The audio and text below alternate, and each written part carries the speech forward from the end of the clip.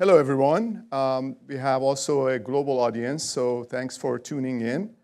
I am Babak Abbassadeh, CEO of Toronto Centre. A warm welcome to you to our executive panel on climate change, biodiversity loss, and food security crises. Since our establishment 25 years ago, Toronto Centre has trained more than 20,000 supervisors and regulators from 190 countries and jurisdictions to become change agents for building more stable and inclusive financial systems. I would like to thank our key sponsors, Global Affairs Canada, the Swedish SIDA, and the IMF. In 2016, we began incorporating climate risk in our training programs because of the substantial implications to global financial stability and risk of crisis from climate change. We're also very happy that since then, standard setters and new organizations like NGFS are on board with this issue, and we're very pleased to be partnering with the NGFS. Climate change, biodiversity loss, food insecurity, geopolitical uncertainties, supply chain bottlenecks, and high inflation, I'm losing my breath, should not be seen in isolation. At Toronto Centre, we see these as intertwined with financial inclusion. For example, an estimated 80% of small farmers lack access to formal agri-insurance. Financial supervisors are part of the multi-stakeholder crisis ecosystem of crisis management and must continue to adapt to evolving risks and strengthen the financial resilience of various actors. Today, our distinguished guests will discuss badly needed insight on these challenges. Sometimes you never know who you get for a speaker, but I can assure you these are excellent speakers. They've all been tested at Toronto Centre events before. And we're very honored to have former Governor Stefan Ingves of the Central Bank of Sweden, who's also our chair and a longtime board member of Toronto Centre. The Honourable John Rwangomwa, Governor of the National Bank of Rwanda, and Nezha Hayat, who's the chair and CEO of the Moroccan Capital Markets Authority, who was gracious enough to host us for a Keystone program back in 2019 in Rabat. And our moderator and friend, Jean Pesme, Global Director, Finance and Competitiveness and Innovation of the World Bank Group. You have received their bios, so let's begin. Over to you, Jean. Thank you. Thank you very much. Good morning, everybody. Thank you very much, Babak. It's always a pleasure to do something with the Toronto Centre. Happy birthday to the Toronto Centre. 25 years is quite something, so that's a very good opportunity. And thank you very much for inviting me and the bank to this panel on a really, really important and timely topic. So I don't think I need to overemphasize it, but really this issue of climate change, biodiversity loss, food security is one of the key crises of the moment. So as Babak mentioned, we need to think about it in terms of response to crisis, but also how do we mobilize funding, in particular private capital, to be able to address those challenges. So I think this is really very much in the, at the center of the global discussion at the moment. So thank you very much for organizing this panel, and thank you very much to the panelists for joining us with very different perspectives. So I think that's also where we will really benefit from this discussion. So Stefan, I'm going to start with you. You've been part of this global discussion for quite some time. We've seen since the Paris Agreement that the climate crisis and climate change is really at the center of the agenda of many government, international organizations, financial institutions, and we've seen a growing number of institutions realizing that it's also not just about climate change, but biodiversity is really getting higher on the agenda, and obviously we see it on the ground, the food security crisis. So on biodiversity, last year the NGFS published a report on central banking and supervision in the biosphere, which recognizes that biodiversity loss is a potential of economic and financial risk. So part of it is why are central bankers, supervisors coming to that topic? A bit unusual. So it would be good if you can give us a little bit of big picture, set the scene for the discussion on your views on the nexus between climate change, biodiversity, and food security. How much is one driver of the other? What are the interconnections? But also, how does that relate to financial stability? What's the nexus with financial stability? So, Stefan. Thank you. First, let me say that if you read the recent reports on climate change, those recent reports are not happy reading. No. So from that perspective, it doesn't look good. But on the other hand, what has changed is that if you go, let's say, 5 years back, and you talk about these things in the central banking community, there's basically nothing there. Yeah. So if you read up on this topic and think about recently published reports, they actually have reference lists. And 5 years ago, there were no such reference lists. And that's just saying that this is actually on the agenda of many, many more than in the past. But on the other hand, at the same time, it's clear that if you look at what central banks do and what supervisors do, climate change, biodiversity, these topics are not sort of included in what is listed in the legal frameworks of these institutions. So when you deal with these issues, it comes kind of indirectly. But nonetheless, this is still important because what is going on now is likely to affect how the economy functions. And it is also highly, highly likely going to affect both the macro picture in many countries and at the same time financial stability in one form or the other. So indirectly, you actually, if you are in the business that we are in, you actually need to understand what is going on. And at the same time, from one perspective, we are talking about macro developments. But at another perspective is sort of more micro in the sense that you actually need to understand, if you're in the banking business, what kind of a credit portfolio you are sitting on.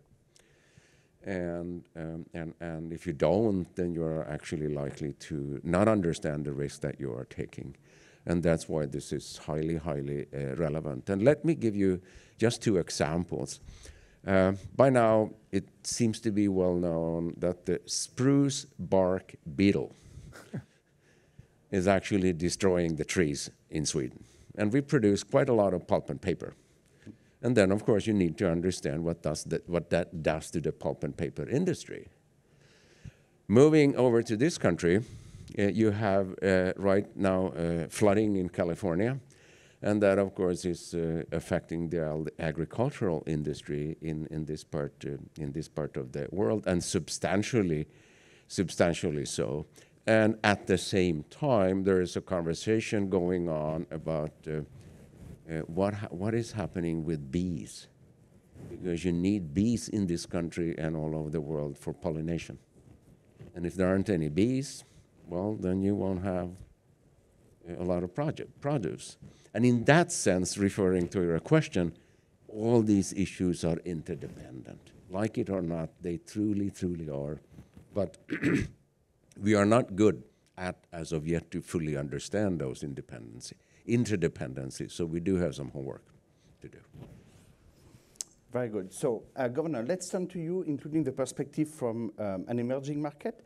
So I'm going to start with the link with food security. So recently, the Food and Agriculture Organization of the UN, the FAO, noticed that the global loss of diversity is threatening food security, food supplies, the livelihood of millions of people, including the one in your countries. So from that perspective, how do you see climate change, biodiversity as a threat to Rwanda, financial system and economic stability, and generally more Africa? And the Horn of Africa is also very exposed to this risk. And what can central bank and supervisor do in that respect? And how do you link that to your mandate in the context of Rwanda? Yeah, thank you.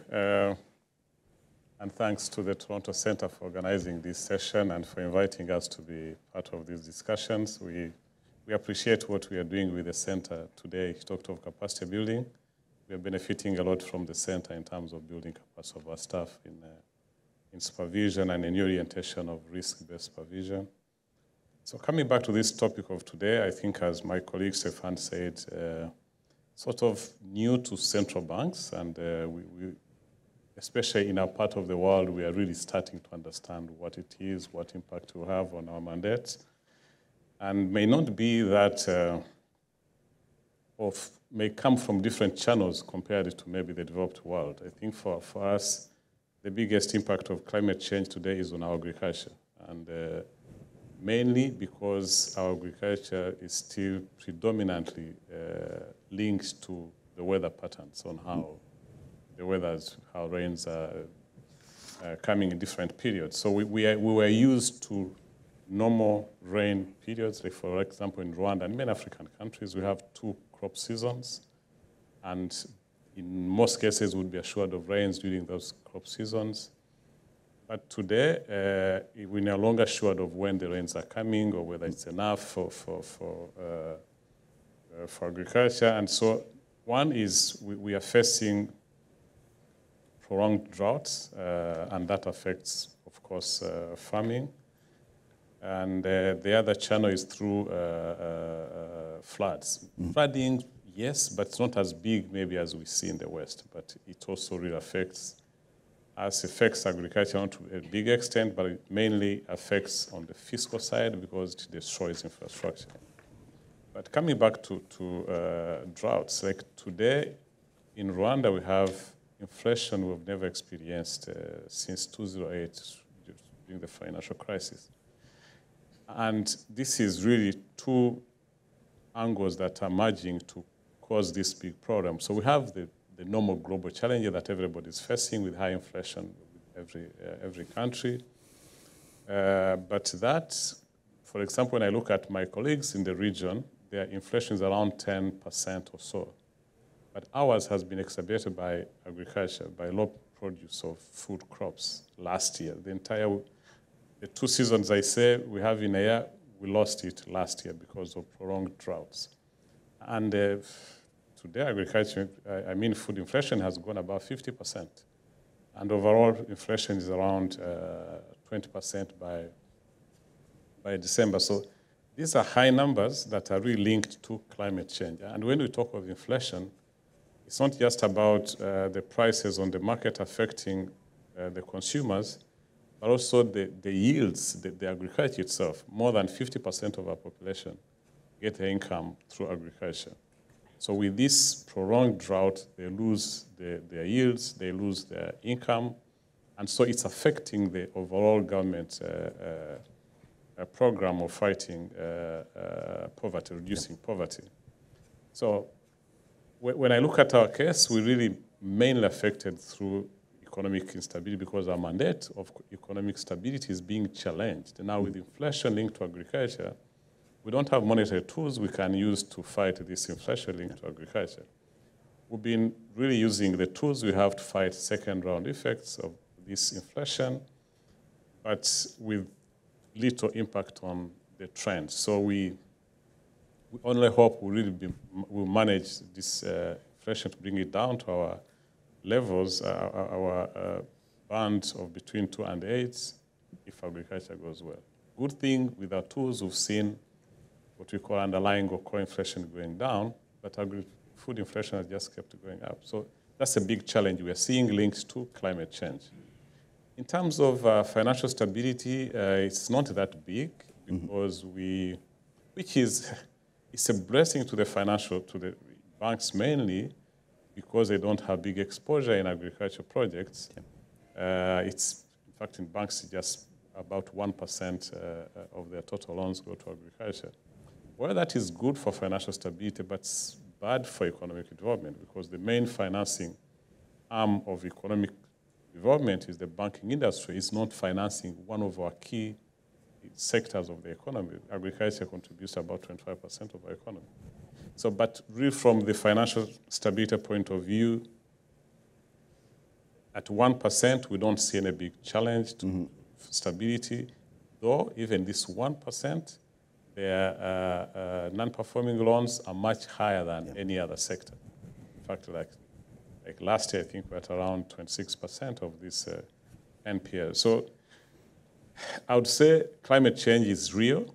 And when I talk, I'm giving Rwandan experience, but this is really almost similar to most of our colleagues on the African continent. We are having big challenges on agriculture, and so the investments now, what the government has been doing in our case is trying to encourage insurance in the agriculture sector. Insurance has been almost non-existent. It's just now that through government projects that are giving farmers subsidy, that are helping to educate farmers together with insurance companies, that we start seeing now insurance coming into to support or to protect the farmers against these shocks. But also, it is taking time to understand it, and even the insurance sector is fearing because they are not yet good enough to assess the risks they're insuring. But at least this is one positive step that will help to ease the challenges we see in agriculture. So all in all, big challenge for us as a central bank, we've just started to understand what these climate issues mean to our financial sector. We are carrying out a diagnostic study to see how the readiness of our banks in dealing with shocks. Maybe I'll say that on the next comment, what we are doing to try and address issues to do with green financing versus brown financing or whatever. Okay. Thank you. Thank you very much, Governor. And thank you very much for bringing the resilience angle. We may come back to that later because we focused a lot on stability and risk, but there is also that resilience angle and how to reach out to small farmers and households. So maybe we'll come back to that a bit later. So Nezha, let me turn to you. So you bring a very different perspective, which is the one of a securities supervisor. But in addition to your work in Morocco, you're also playing a role as the chair of the Africa Middle East Regional Committee of IOSCO. So we see a lot of move in the securities supervisory family. So can you elaborate a little bit on how capital market regulators can help mainstream sustainable finance? What are the opportunities and the cost? And what are you drawing from what lessons are you drawing from your work in Morocco, the challenges that you are facing in Morocco, but also in discussion with your colleagues in the African continent and Middle East, what they say they see as their role, but also the challenges. Okay, thank you, Jean. Well, first I'd like to thank Toronto Center Chair, President Asiu Babak, for inviting me to this panel today. I'm very happy we have an active participation within Toronto as an active member of the Toronto Center Securities Advisory Board. We also very happy to benefit from the different seminars that we organized, and together we had one on green finance just before COVID, as you mentioned, Babak.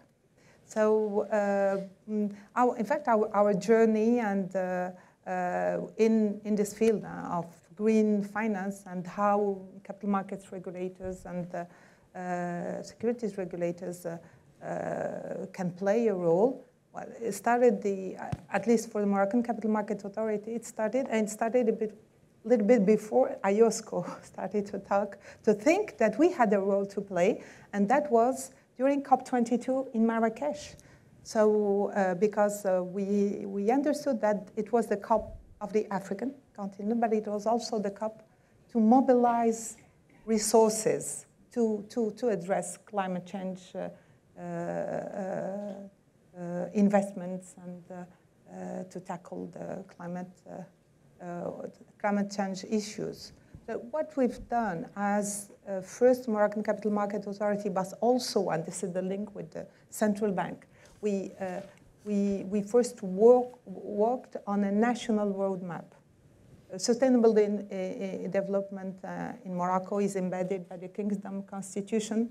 So sustainable development and the financing of the sustainable development, it is a priority, and we started to draw a national roadmap gathering all regulators, central banks, Ministry of Economic Finance, the insurance supervisory, banking system, investors, to tackle all this issue and to see what was our role. And within our Financial Stability Committee that is held twice a year, we see the progress of what we're doing.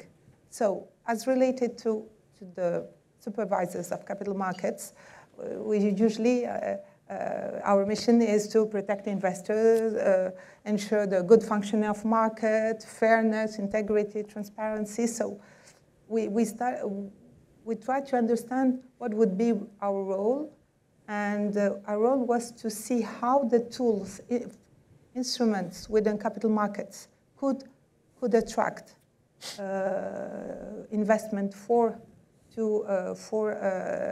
sustainable projects, sustainable investment. So what we did, instead of working first on the regulatory issues or legal issues, we had the more flexible and dynamic approach. We started with guidelines. With IFC, we published our first guidelines on green bonds to enable companies, corporate, to finance then their green project. And we published this first guideline, of course, including all the international standards at that time and explaining. So we started with guidelines, and we've had issues explaining. It was also the opportunity to explain to explain to the investors what they have to expect, to the corporate, the requirements that we will have in terms of information, of disclosure, and it enabled, since then, a certain number of issues, green, sustainable, also gender-oriented. So this, and then little by little, we included mandatory reports in our regulation. Mm-hmm. So instead of working hard to introduce this issue within our legislation, we started, and then little by little, so what we have done as well as we had this national roadmap during COP22, we also we pushed an initiative called Marrakesh Pledge that gathered African capital markets regulator as well as stock exchanges, African, to commit and develop the sustainable capital markets. So this is what we've done, and today we are an active contributor within IOSCO because we were the first to understand that we had a role to play. We had that momentum, the COP22 in Marrakesh, and little by little today there is IOSCO talks about it. We have a committee, a task force, and within IOSCO, and within the AMMC, which is African Middle East Committee, our role also is to explain, not only to share the experience and expertise that we've had in different jurisdictions, because we try to share and learn from the others' experience, because as we were all, I think we were very late, and it's a problem. It's not the only field where we have to we come after something exists. And we see that in other fintech issues, and we have to regulate, we have to explain, and we have to understand what is our role. And today on the continent, we assist each other. There's a lot of efforts in financial education, explaining, and also sharing the expertise and see how it can be adapted in other markets within the region. So. Thank you very much. Nezha, one element that I want to flag, and maybe there will be a question, is also what's coming in terms of disclosures. It's not working? Is it working now? Okay. So securities regulators will have a very important role to play very soon on disclosure, because the ISSB is soon going to disclose its new standard on this. So also to flag the role that security supervisor will have in terms of contributing to sustainable finance when it comes to disclosure. So I'm going to turn to the second round of questions, and then we will open the floor for any question that you may have. And going back to Stefan, a little bit around that issue of mandate, which, as you mentioned, has evolved a lot. I think there was a lot of skepticism a couple of years ago. Now it's much more embedded. I think the ECB wrote recently that climate change makes monetary policy more difficult, can affect the stability of financial and banking systems. I think this is now much more recognized and embedded. At the same time, the issue is also when all jurisdictions move to net zero commitment and net zero economy, how can central bank supervisor grapple with that challenge, help in that transition to a net zero, managing that with the need to deliver price stability and financial stability. So how do you see that forward-looking agenda and that facilitation of that transition? Well, first of all, transition will be probably be different in many different countries, because it's easy to talk about these things in the abstract. But one of the hardest things to deal with for us human beings is the difference between today and tomorrow. And when we start talking about tomorrow, usually we tend to say, well, that's for tomorrow, so let's not deal with it. And if we try to deal with it today, we tend to say, well, it's not my problem, it's somebody else's problem.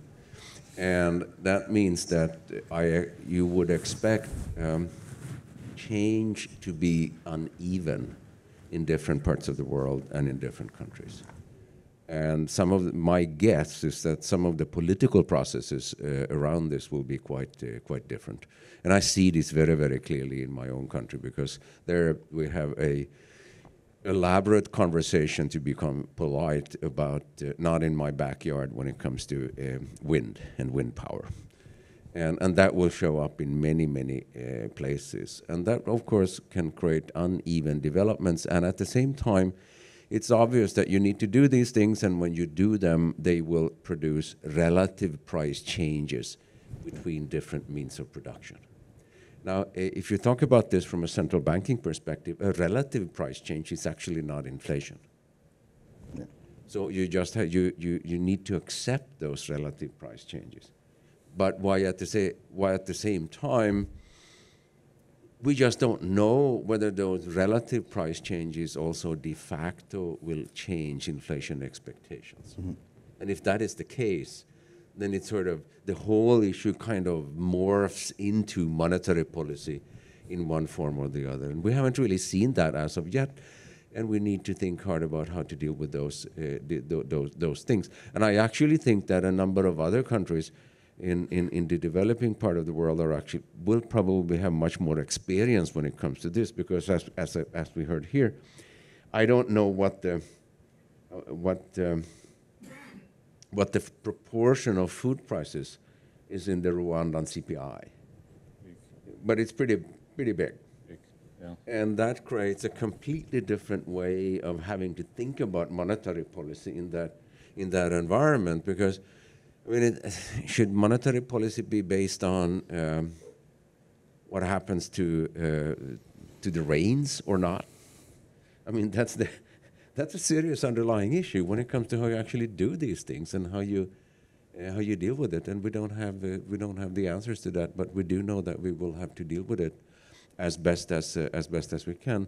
And then, as I started out saying, in addition, for most central banks, these types of issues are not really included in the mandate from the beginning. So solving these problems has to be dealt with by others. But we certainly do need to be aware of them and do our best on our side. And at the same time, if you are running a central bank or a supervisory agency, then of course at the super micro level, you also need to be aware of what you do in terms of your own carbon footprint. And that is also sort of technical issues that we're from the beginning not really trained to deal with, but we also have to adapt on that side. Thank you very much, Stefan. So segue to Rwanda, Governor. So what's the perspective? So Rwanda has committed to net zero CO2 emission by 2050. At the same time, in some developing countries, the issue is less about mitigation, but more about adaptation. And what do you see as the role of the central bank in either facilitating, contributing directly to that transition, and how are you practically preparing for that role? Yeah, thank you. I think it's as said, it's a new area we are entering into, and we joined our colleagues, different institutions within our country under the Kigali International Financial Center, and we just put up a sustainable finance roadmap. So this is through this we are working out to see how we can establish a framework, and then the national green taxonomy, to try and understand what is happening and how we are working towards guiding this objective the government has given itself to net zero emissions. Again, it's not that big because we are not really big emitters as such, and already the government has taken all decisions earlier. We're back in 2008, government banned plastic bags. So they had, as Stefan said, adjustment costs because this was mainly the packaging material used in the market. So it took time to adjust to new packaging materials, and how that affected the pricing, it wasn't that pronounced as such because it's not a big component of the basket, as we say, but had an impact on some industries in terms of their really trying to adjust to this new orientation the government had given. But again, the government has been really keen on reforestation of the entire country. I think originally we had a target of planting up 30% of our surface area by 2020. By 2020, we had exceeded that to about 33%. So we are not dealing with any big projects that are really big carbon emitters. We don't have any big energy projects that we need to be transitioned out. So that in itself helps in terms of the cost of transitioning to a green economy. So from our end, also working with this framework we are setting up, we are trying to understand what that means. So we've, as I said earlier, we've commissioned a study to see what that means, what impact can it have on the financial institutions, how ready are the financial institutions to deal with this. So through this study, we're just starting to develop guidelines that will help the financial institutions to deal or to understand the climate risks within their financials. And so we are still really trying to position ourselves. And I think one big challenge we see already is really understanding exactly what are the channels of how this is going to affect financial stability, to get readily available numbers in a granular form that will help us to do proper analysis of how big this impact is. But again, as Stefan said, it's really different in different countries because we are not heavily invested in carbon emitting projects that will require big cost to transition to green. But in any case, we need to understand what it is. So we are really trying to position ourselves as central bank to build our capacity in understanding this. And so we recently, last year, I think, we joined the network of central banks and supervisors for greening of the financial system to help us build our own capacity to learn from the experiences of our colleagues and see how we position what we are doing. One, to support and ensure financial stability through this transition. But at least the original assessment, we don't think it will be a big challenge to us because of where we are in our development. So today it's easy for us, and this is a decision of the government, to go green as we are implementing different development projects. It might be expensive today in terms of the initial investments, but long term, it is good for the country and for the economy. Excellent, thank you. And thank you, both of you, for reminding us that it's very country specific, but part of it is also to start, because by beginning the journey, you are learning a lot and you're building your own capacity to understand what are the more specific challenges, but also what may be your opportunities for action. So, Nezha, you reminded us that Morocco started that journey at COP22, so quite some experience, still a long way to go. So how does this learning by doing, to some extent, influence how you see the future, the road, but also address some of the challenges you may have found in the specific context of Morocco, and now that can help the global community also understand how to prepare to that? Thank you. Well, after this, since we started this journey, comes there is, and Jean, you reminded it, it's the issue of disclosure.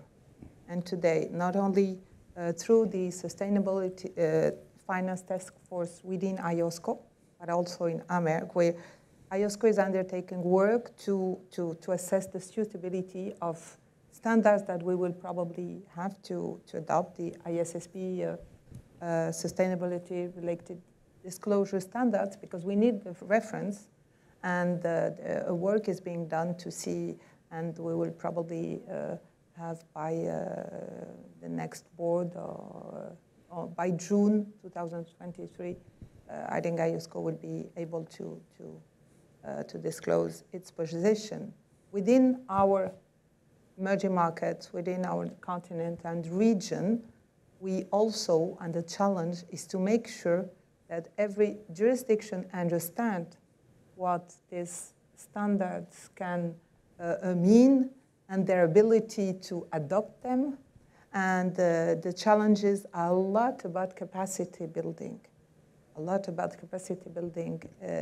only in each jurisdiction, understand, because for not only for the investors but also for the corporate, understand what is expected if they want to finance through capital market sustainable projects, but also to prepare investors and fund investors to have these to include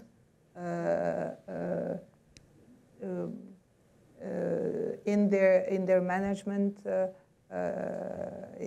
policy to include information regarding the sustainable their impact on ESG, on sustainability. And for the region, we are currently launching for the region of Africa and Middle East. We're currently launching a survey to find out the ability and of each country. Each country has its specificity, is in a different level of development of this issue, but also different development of capital markets. Yep. And we have to take everything into account. Also the challenge in the continent is our markets are really fragmented, and so we need to have a really harmonized, not only regulation regarding capital markets, stock exchanges, but also the same understanding of the information and of the disclosure requirements. Okay, thank you very much. Thank you to the three of you for setting the scene. So let's open to questions from the audience. I think we have a mic ready. If you can introduce yourself, and if you want to have one of the three panelists specifically answer your question, please flag it. But let's open. We have a little more than 15 minutes for question and answer. So please, Fiona. I know you, so I can call by name. Fiona. Thank you. I'm Fiona Stewart from the World Bank. I'm interested in what the panel thinks is coming next. So I think, Mr. Ingves, you laid out very well. There's been a huge growth and knowledge of the topic, great work done on the stress testing, on the reporting, etc. But to be frank, we've not seen the financial sector really have the impact it could have on the real economy yet. What comes next? Do we need prudential capital charges? Do we need incentivized lending rates?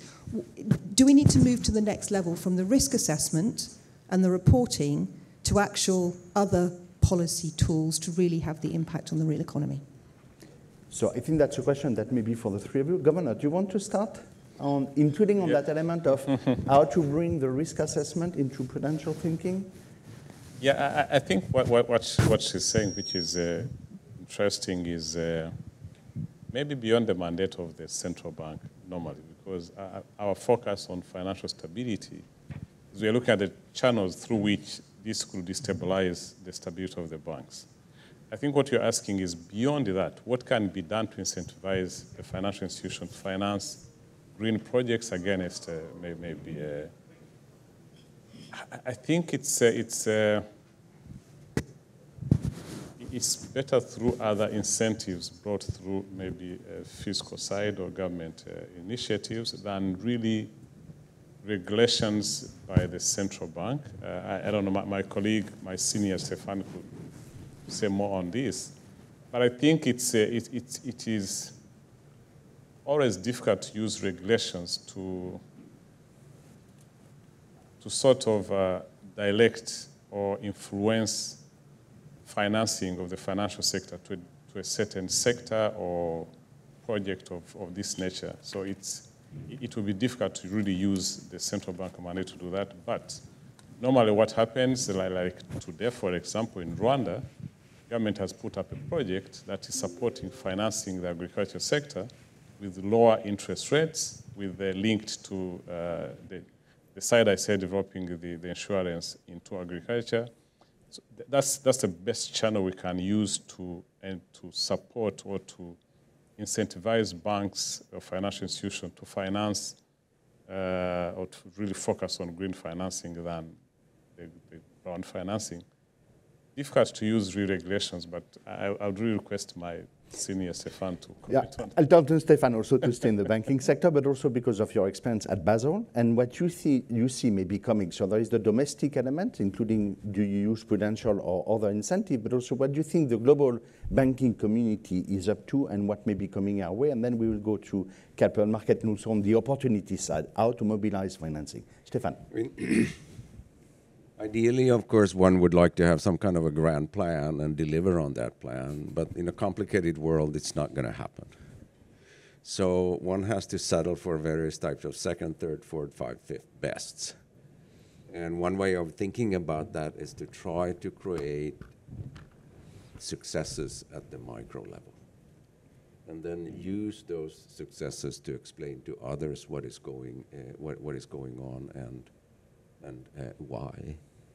And let me give you one example. I happen to come from an institution which produced one of the first financial stability reports in the world in the mid-1990s. And today, you probably can find more than 50 to 100 central banks that produce various, and supervisory agencies that produce various financial stability reports. It makes a lot of sense in those reports nowadays to include a section on the topic that we're talking about today. How does climate affect financial stability? How do we deal with reporting requirements? Do we have standards that are in some sense good enough? How do we avoid greenwashing? And hopefully that over time builds capacity in such a way that these issues are more easily understood, and it's generally accepted that this is what you deal with. Having said this, and maybe this is because I've been in this business now for a long, long time. During my entire professional career, I have listened to people who have come to me and said, "You are an evil person, lower the risk weights." because I'm doing such nice things. I have always been against that because I have seen too many disasters during my professional life when you have wandered down that route. If you really want to do it that way, then, as we heard, it's a fiscal issue. Don't mess up the central banks and the supervisors by demanding putting risk weights down to zero when the risks are far higher than zero, because that creates some serious difficulties down the road. So that really should be avoided. And it really forces central banks and supervisors to do things that they don't want to do, and it forces them to do things that are really not in their mandate. There will always be a strong political pressure to do these, I call them tweaks. And why is that? Because in the short run, it appears to be for free. If I start tweaking the risk weights because of green this and that, nothing happens on the fiscal side today. But boy, what happens at some time in the future. But everybody is happy in the short run, both the bankers and the politicians, because you appear to solve a problem that costs you nothing. And that's not a good way. That's not a good way to go about. So one has to try to use other types of solutions. But I do think that we have some serious conversations ahead of us on the topic. What is for supervisors to do? What is for central banks to do? And what is actually fiscal issues? I don't have an issue. If you want to subsidize this and that and the other in order to get these things moving, fine. But those issues are actually fiscal issues. And then on a completely different topic, which is very serious, is to think about it the other way around. And that is, today, there are by far too many subsidies on oil, coal, gas in different forms. Get rid of those subsidies I mean, that's a good start.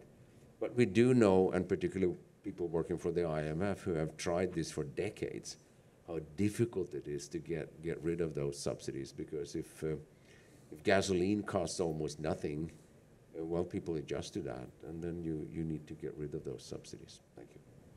So thanks to the two of you. I turn to Nezha for the reminder that supervisors are very powerful but cannot do everything, and that they should not be pushed too far from their core mandate. But Nezha, from a capital market perspective, there is also another angle to that discussion, which is mobilize private capital to move ahead in decarbonization, adaptation, etc. So what do you see as the agenda coming? What are the challenges?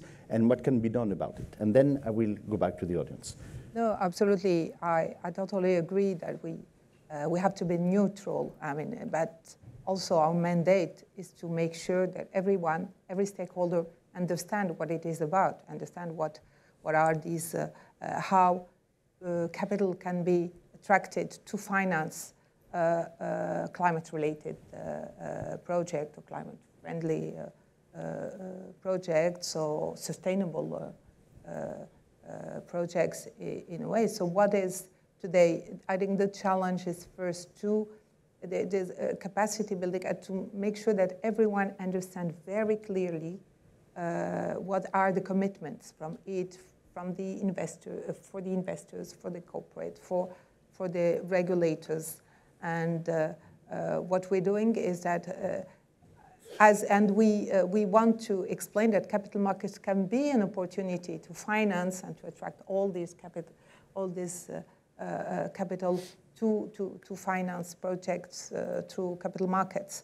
And so our role is to make it more clear, to explain, to raise awareness, and also to try and find a way to adopt the same international standards to avoid greenwashing, to avoid many misunderstandings, and to mitigate the risks. All risks related, because we have to manage by the risks today, also in capital markets, to avoid the other disasters that we've seen for other issues. So.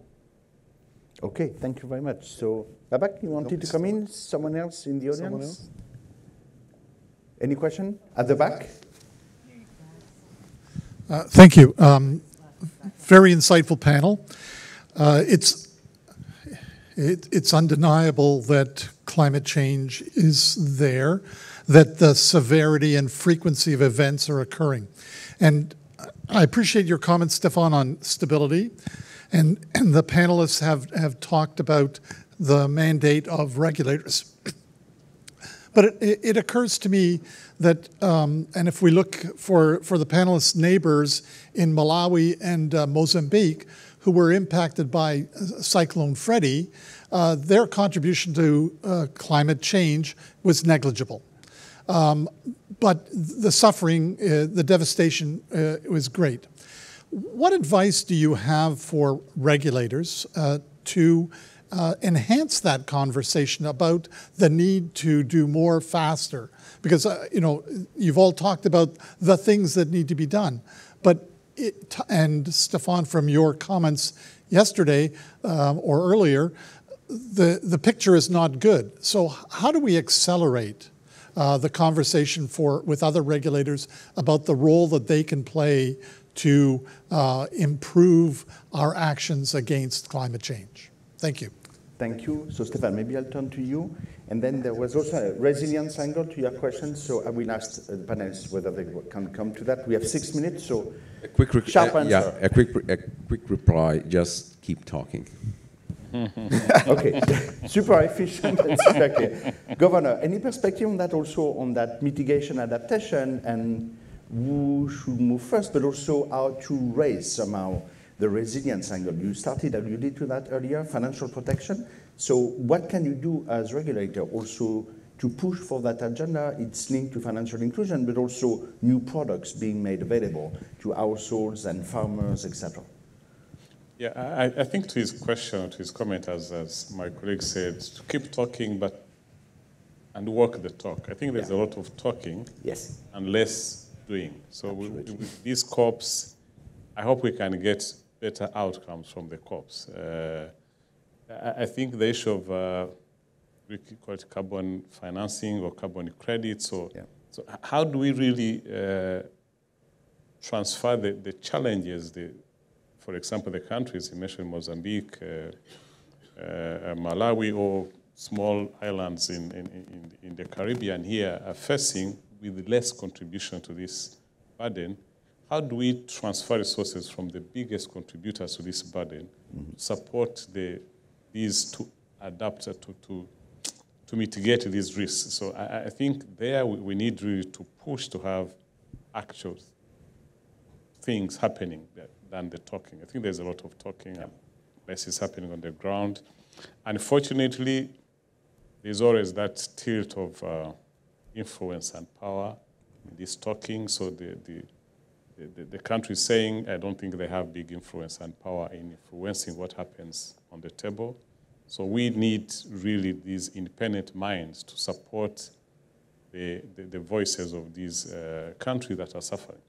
So I think that's from the regulator point of view, yes, as I said, we have this network that we're working together to see what we can do.